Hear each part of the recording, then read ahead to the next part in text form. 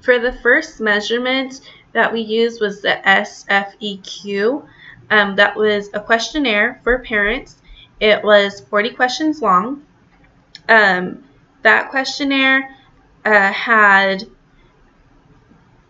groups within the questions. So there was 10 different questions for 4 different type of groups, which was positive dominant, positive submissive parenting, negative dominant, and negative submissive.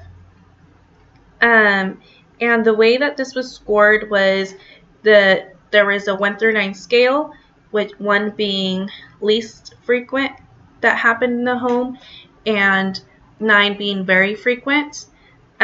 Within each category, the amount was scored and averaged, so then you fell into one of the 4 categories.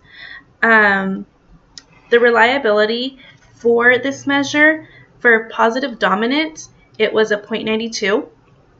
For a positive submissive was a 0.91.